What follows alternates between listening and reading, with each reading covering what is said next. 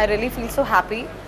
എനിക്ക് ഇങ്ങനെ ഒരു നോമിനേഷൻ കിട്ടുന്നത് എനിക്കൊരു I feel so honoured actually. അപ്പോൾ അത് നോമിനേഷൻ കിട്ടിയ എല്ലാവരും they are like very good at there work. So അതിന് ഞാൻ താങ്ക്സ് പറയണം to my audience and to the Rose Bowl channel. Bhavana actually എൻ്റെ ഒരു സിനിമയിലാണ് മെയിൻ ക്യാരക്ടർ ചെയ്തേക്കുന്നത്, ഹാപ്പി ഹസ്ബൻഡ്സിലെ കൃഷ്ണേന്ദു. ശരിക്കും ഭാവനയോട് ഇതിൻ്റെ കഥാപാത്രം പറയാൻ തന്നെ എനിക്കൊരു മടിയായിരുന്നു. കാരണം ഭാവന മലയാളത്തിലും തെലുങ്കിലും തമിഴിലുമൊക്കെ നിറയെ സിനിമകൾ ചെയ്തിട്ട് ഇപ്പോൾ മറ്റു ഭാഷകളിലും അതുപോലെ തന്നെ ഒരു ഇടവേളയ്ക്ക് ശേഷമാണെങ്കിലും മലയാളത്തിലും ഒരു ഒന്നാം നിര നായികയായിട്ട് നിൽക്കുന്നൊരു ആക്ട്രസ്സാണ്. പക്ഷേ എൻ്റെ സിനിമയിൽ, ഞങ്ങൾ ചെയ്യുന്ന സിനിമയിൽ ഒരു 4 നായികമാരുണ്ട്. അപ്പോൾ എനിക്കിത് എങ്ങനെ അവതരിപ്പിക്കണം എന്നുള്ളത് എൻ്റെ ഒരു ഭയങ്കര ഒരു ശങ്കയായിരുന്നു. കാരണം വെച്ച് കഴിഞ്ഞാൽ ഇത്രയും ഒരു സിംഗിൾ കഥാപാത്രങ്ങൾ മാത്രം ചെയ്തുകൊണ്ടിരിക്കുന്ന ഒരാളുടെ അടുത്ത് ഒരു 4 ഹീറോയിൻസ് ഉള്ളൊരു സിനിമയിൽ അഭിനയിക്കണം എന്ന് പറയാൻ ഒരു മടിയുണ്ടായിരുന്നു. പക്ഷേ എന്നെ അത്ഭുതപ്പെടുത്തിയത് ഭാവനയുടെ പ്രതികരണമായിരുന്നു. അപ്പോൾ ഞാനിത് പറഞ്ഞുകൊണ്ട് തന്നെയാണ് ഭാവനയുടെ തുടങ്ങിയത്. ഇതിനകത്ത് ഇങ്ങനെ ഒരു 4 കഥാപാത്രങ്ങൾ പ്രധാന വേഷം ചെയ്യേണ്ട ഒരു കഥയാണ്. അതിനകത്ത് ഇങ്ങനെ ജയറാമേട്ടൻ്റെ പേരാണ്. അയ്യോ അതിനെന്താ സഹിച്ചേട്ടാ, ഞാൻ നോക്കുന്നത് എൻ്റെ ക്യാരക്ടർ എന്താണ്, എൻ്റെ ക്യാരക്ടറിന് സിനിമയിൽ എന്താണ് ചെയ്യാനുള്ളത്, അല്ലെങ്കിൽ ഈ സിനിമയിൽ ഈ കഥാപാത്രത്തിൻ്റെ ഇമ്പോർട്ടൻസ് എന്താണ് എന്ന് മാത്രമേ ഞാൻ നോക്കാറുള്ളൂ. അല്ലാതെ ഞാൻ തന്നെ നിറഞ്ഞു നിൽക്കുന്ന സീനുകൾ അല്ലെങ്കിൽ ആദ്യ അവസാനം എന്നെ തന്നെ പ്രേക്ഷകർ കാണണം എന്നുള്ളൊരു പിടിവാശിയോ അങ്ങനെയുള്ളൊരു ഒരാളല്ല ഞാൻ.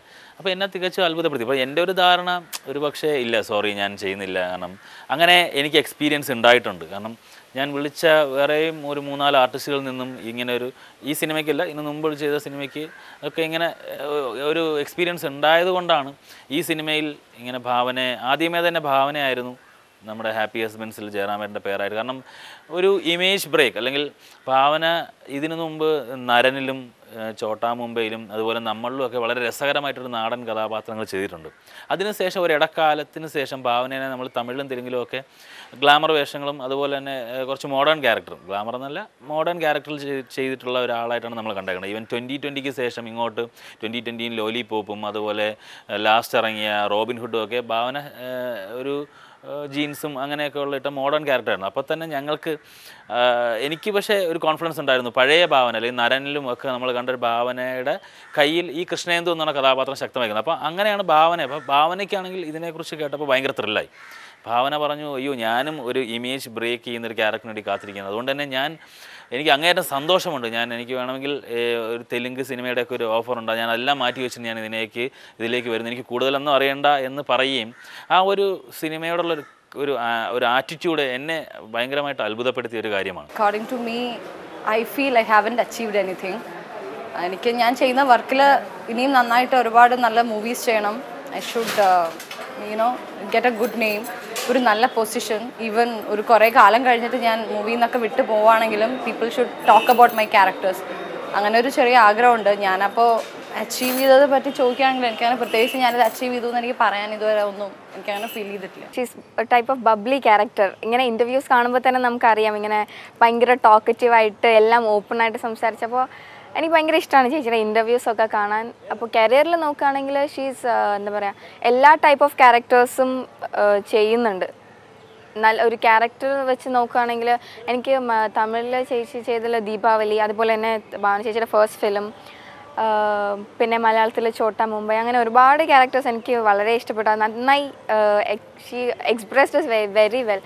അപ്പോൾ അങ്ങനെ ഒരുപാട് ക്യാരക്ടേഴ്സ് നല്ല രീതിയിൽ കിട്ടുന്നൊരു ക്യാരക്ടർ നല്ല രീതിയിൽ കൈകാര്യം ചെയ്ത് ഭാവന എന്നുള്ളൊരു ക്യാരക്ടറിനെ മാറ്റി വെച്ചിട്ട് ആ ഫിലിമിലെ ക്യാരക്ടറിനെ ഇൻവോൾവ് ചെയ്യുന്നതായിട്ട് എനിക്ക് തോന്നിയിട്ടുണ്ട്. ഞങ്ങളാണെങ്കിൽ ഒരൊറ്റ സിനിമയിൽ മാത്രമേ ഭാവനയുടെ കൂടെ വർക്ക് ചെയ്തിട്ടുള്ളൂ. അതിൽ തന്നെ ഭാവനയെ ഞങ്ങൾ ഇതിനു വേണ്ടി ഞങ്ങളല്ല ശരിക്കും ചൂസ് ചെയ്തത് ജോഷി സാറാണ്. പുള്ളി പറഞ്ഞ ഒരു ഭാഗ്യമുള്ള നടിയാണ്, പിന്നെ വളരെ കുസൃതി കലർന്ന സംഭാഷണമാണ്. ഭാവന ഏത് ലൊക്കേഷനിൽ വന്നാലും ഭാവനയാണ് ലീഡർ. പെണ്ണുങ്ങളുടെ അടുത്തായാലും വനിതകളുടെ അടുത്തായാലും ശരി, പുരുഷന്മാരുടെ അടുത്തായാലും ശരി, എപ്പോഴും ഓരോ തമാശകൾ പറഞ്ഞുകൊണ്ട് ഓടി നടക്കും. വളരെ ബബ്ലി പേഴ്സണാണ്. പിന്നെ ഞങ്ങളുടെ റോബിൻഹുഡിൽ ഭാവന ചെയ്തത് രൂപ എന്ന ഒരു ക്യാരക്ടറായിരുന്നു. ആ ക്യാരക്ടറിലോട്ട് പെട്ടെന്ന് ഭാവന പ്രവേശിച്ചു എന്ന് ഞങ്ങൾക്ക് തോന്നി. പിന്നെ ഒരൊറ്റ ദിവസം പോലും ഭാവന ലേറ്റായി വരികയില്ല. ഭാവനയ്ക്ക് വേണ്ടി വെയിറ്റ് ചെയ്യുന്ന പ്രശ്നമില്ല. സമയത്ത് വന്നിരിക്കും. ഭാവന ഗംഭീരമായിട്ട് ആ പോർഷൻ അഭിനയിച്ചിരിക്കും. സിനിമയിൽ തന്നെ ഒരുപാട് ഡയറക്ടേഴ്സിനെയും ഒരുപാട് ആക്ടേഴ്സിനെയും ഒരുപാട് ആക്ട്രസസിനെയൊക്കെ എനിക്ക് ഒരുപാട് ഇഷ്ടമുണ്ട്. അത് പലരും ഐ മീൻ ഇപ്പോൾ for example I respect Kamal Haasan uh lot, I respect Mammootty, Mohanlal. Then ഇപ്പോൾ ആക്ട്രസസ് നോക്കുകയാണെങ്കിൽ ശോഭന, മഞ്ജു വാര്യർ, പിന്നെ രേവതി, പിന്നെ എനിക്ക് ഒരുപാട് അങ്ങനെ ആരാധന തോന്നിയിട്ടില്ല Johnny Depp, all പച്ചിനോ, Meg Rayan, അങ്ങനെ കുറേ ഉണ്ട് ലിസ്റ്റ്. ഇപ്പം എനിക്ക് ഒരാളെ എനിക്ക് ഇയാളാണ് എൻ്റെ ഐഡിയൽ എന്ന് എനിക്ക് പറയാൻ പറ്റില്ല. ബിക്കോസ് അവരുടെ ഓരോരുത്തരുടെ പെർഫോമൻസ് അല്ലെങ്കിൽ ഓരോ രീതിയിൽ പ്രൂവ് ചെയ്തിരിക്കുന്നത് ഇറ്റ്സ് ടോട്ടലി ഡിഫറെൻറ്റ്. സോ എനിക്ക് ഒരാളെ മാത്രം ജസ്റ്റ് പോയിന്റ് ഔട്ട് ചെയ്തിട്ട് ദിസ് ഇസ് മൈ ഐക്കൺ അല്ലെങ്കിൽ ദിസ് ഇസ് മൈ ഐഡൽ എന്ന് പറയാൻ സാധിക്കില്ല. I am really sorry. എനിക്ക് ഒരുപാട് പേരോട് ഇഷ്ടവും ആരാധനയും റെസ്പെക്റ്റും ഒക്കെ ഉണ്ട്. യങ് ജനറേഷൻ സിനിമയിലേക്ക് വരുന്ന പുതിയ തലമുറയ്ക്ക് ശരിക്കും ഒരു എന്താ പറയുക, ഈ ഭാവനേനെയൊക്കെ ഇപ്പോൾ ഉള്ളവരാണെങ്കിൽ ഒരു ഈ ഒരു വർക്കിനോടുള്ള കമ്മിറ്റ്മെൻറ്റ്, ആ കുട്ടിയുടെയൊക്കെ ഒരു കമ്മിറ്റ്മെൻറ്റ് വേണമെങ്കിൽ ഒരു മോഡലാക്കാവുന്നത് തന്നെയാണ്. കാരണം ഈ ഒരു കൃത്യനിഷ്ഠ അല്ലെങ്കിൽ ആ ഒരു ഡെഡിക്കേഷൻ. ഇപ്പോൾ ഒരു സീൻ കിട്ടിക്കഴിഞ്ഞാൽ അത് കുറേ നേരം ഇരുന്ന് വായിച്ച് മനസ്സിലാക്കിയിട്ട് തൻ്റേതായ ശൈലി, ഇപ്പോൾ നമ്മളോട് ചോദിക്കുക അല്ലെങ്കിൽ ഇത് ഈ രീതിയിൽ പറഞ്ഞാൽ ശരിയാവും, നന്നാവും, അല്ലെങ്കിൽ വേറൊരു രീതിയിൽ പറഞ്ഞാൽ അല്ലെങ്കിൽ അത് അങ്ങനെയാണോ ഇങ്ങനെയാണോ എന്ന് ഇപ്പോഴും ഇത്രയും വർഷം 8 വർഷം കഴിഞ്ഞു സിനിമയിൽ വന്നിട്ട്, പക്ഷേ ഇപ്പോഴും പുതിയ ഒരു കുട്ടി ഒരു സാറിൻ്റെ മുന്നിൽ നിൽക്കുന്ന കണക്ക് ഓരോന്നിനെക്കുറിച്ചും ചോദിച്ച് മനസ്സിലാക്കുകയും ആ ഓരോ സീനും ഓരോ ഷോട്ടും ഇമ്പ്രോവൈസ് ചെയ്ത് നന്നാക്കുന്നതൊക്കെ എനിക്ക് തോന്നുന്നു ഈ വരുന്ന യങ് ജനറേഷൻ അല്ലെങ്കിൽ പുതിയ ജനറേഷനിൽ വരുന്ന ഈ രംഗത്തേക്ക് അഭിനയിക്കാൻ വരുന്ന ഓരോ കുട്ടികൾക്കും ഒരു മാതൃകയാണ് ശരിക്കും ഭാവനയൊക്കെ. ആസ് എ അപ്കമിങ് സ്റ്റാർ എനിക്ക് ഒരുപാട് പഠിക്കാനുണ്ടെന്ന് തോന്നിയിട്ടുണ്ട്. കാരണം അത്രയ്ക്ക് ഇൻവോൾവ് ചെയ്ത് നമുക്ക് കാണുമ്പോൾ തന്നെ അറിയാം, from the first movie till the latest movie ആ ഒരു ഡിഫറൻസ് ആക്ടിങ്ങിലായാലും ലുക്സിലായാലും എന്തിലായാലും മേക്കപ്പ്, കോസ്റ്റ്യൂം എല്ലാത്തിലും ഒരുപാട് ഡിഫറൻസ് വരുത്തിയിട്ട് അങ്ങനെ നല്ലൊരു പ്രൊഫഷണൽ, ശരിക്കും ഭയങ്കര പ്രൊഫഷണലായിട്ട് എനിക്ക് തോന്നിയിട്ടുണ്ട്. ഫോർ നൗ എൻ്റെ upcoming releases, so I am bit nervous about that. പിന്നെ എൻ്റെ ഫ്യൂച്ചറിനെ പറ്റി ചോദിക്കാൻ ഐ നോട്ട് പ്ലാൻഡ് എനിത്തിങ്. ഞാൻ നല്ല മൂവീസ് ചെയ്യണം, എല്ലാ ആർട്ടിസ്റ്റുകളും പറയുന്ന പോലെ തന്നെ നല്ല മൂവീസ് ചെയ്യണം, നല്ല ക്യാരക്ടേഴ്സ് ചെയ്യണം, ഒരു നന്നായി നല്ല സക്സസ് മൂവീസ് ആയിരിക്കണം. സോ അതൊക്കെ തന്നെയുള്ളൂ. ഞങ്ങൾ ഒരു സോങ് ഷൂട്ട് ചെയ്തത് ഈ റമദ ഹോട്ടലിൽ വെച്ചായിരുന്നു. അപ്പോഴേ അതൊരു ഡാൻസ് സീക്വൻസാണ്.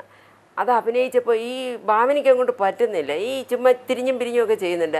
അപ്പോൾ ഇടയ്ക്കൊരു ഷോട്ട് കഴിഞ്ഞപ്പോൾ ഞാൻ ചോദിച്ചു, ഭാവനയ്ക്ക് എന്ത് പറ്റി, ഇന്ന് പതിവുള്ള ആ ഒരു ഒരു ഒരു എനർജി കാണുന്നില്ലല്ലോ എന്ന് ചോദിച്ചപ്പോൾ ഭാവന പറഞ്ഞതാ, ലിഫ്റ്റിലായിരുന്നു. അപ്പോൾ 8 നിലയിൽ നിന്ന് താഴെ ചാടി ഇറങ്ങി ഓടിച്ചാടി വന്നിട്ട് നടുവുളുക്കിപ്പോയി. അതിൻ്റെ ഒരു ഔട്ട്കമാണെന്ന്.